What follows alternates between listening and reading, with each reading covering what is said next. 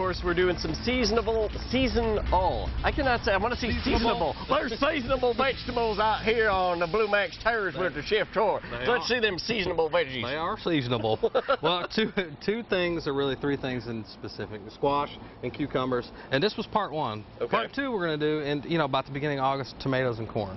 Because Cool. Right now, That's like when you got that abundance of it, and you're like, okay, I've done everything with it. I need some ideas, Chef Troy. And as we've already mentioned, if you're not growing it your own, somebody you work with or a friend or somebody is going to load you down with squash and cucumbers. So what we've done, we'll get to some of the product we've already done, or some of the things we've already done. Now I started growing the vegetables in our last teas. That was squash and zucchini. Real simple, oil. I use my spice mix. You can use salt and pepper. But you want to get a nice little char on it, cook them all the way through, but not until they're soggy and falling apart. So what we're going to do now, a caprese salad is typically made with tomatoes, right? Tomatoes and fresh milk mozzarella, but instead of that, I actually know that. Wow, I'm actually pretty impressed that you do know that. So basically what we're going to do, and before I get into that, I got to show you this little trick. Now, fresh milk mozzarella sometimes can be hard to cut. You're pushing your knife and kind of squishes it down. If you use one of these egg cutters, cut it up into a couple pieces, you just put it in there and it cuts it into perfect little slices. So just a nice little trick for you. And it's not squishy. And it's not squishy. Now, fresh milk mozzarella doesn't have a whole lot of taste, so what we're going to do, it just tastes like milk. We're going to layer this in here just like we would a caprese salad with some roasted red bell peppers, maybe some more zucchini, maybe another piece of squash, another piece of cheese. And of course you're also getting some color here, because I know one of the things you always say is for presentation, you want to have some cool color stuff going on. Gotta have some color. Now, all capreses go with the pesto. We started that in the last segment too.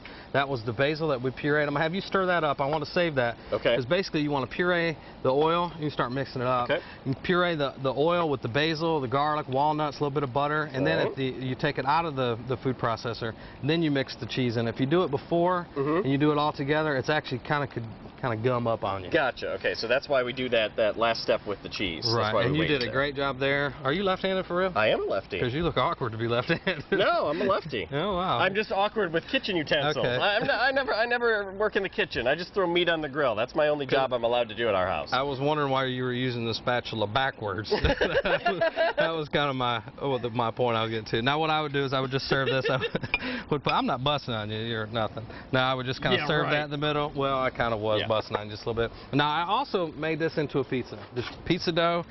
Same concept. Roasted peppers, the zucchini, the squash.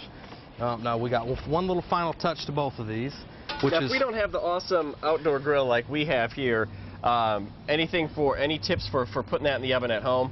If you've got a baking stone, that's the perfect thing to use. If not, I would invest in one. Okay. Baking stone is the way to go. And you can get one of those for what, 25 bucks, 30 bucks? Yeah, right around there. And you know what? I've had one for about 14 years.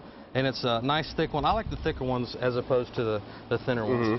So there's our caprese salad. So very nice. Now the other things that we did with the zucchini, we also made zucchini cakes. That was actually a Parmesan and zucchini pan fritter that we did right on a griddle. That was just onions, some zucchini, a little bit of salt and pepper. This is the one that Anna ate like 2 dozen of already, right? I had 2 plates of these, and she keeps coming out here and eating them and everything. So now I just garnished with a little bit of sour cream. She really didn't eat that many. She had like 12. And once again, showing I know nothing about food, is that amount a dollop? I always hear them say a dollop. Well, my dollop may be different than your dollop. Okay. But a dollop will do you. Dollop a daisy, dollop a do you. So that was zucchini cake. This was our cucumber and tomatoes. Well, actually, our cucumber and feta salsa with our grilled chicken. Once Anna pops, she can't stop when it comes to those. And then the first thing we did was pickles. Real simple. All the recipes are on foxshark.com. Click on the Rising tab. And, if you got any suggestions for more of these recipes, I'd love to hear some more because I'm tired of eating my own stuff. Awesome. Well, thank you so much, Chef Troy.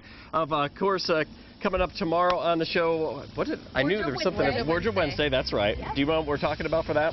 Craft Goddess is coming up. She'll be here tomorrow. And before we get to all of that, we're going to eat. Let's do this. Make sure you check out Fox News at 10 tonight with Morgan and Izzy. And then you got Matt and Ramona with The Edge. We'll see you back here tomorrow at 5.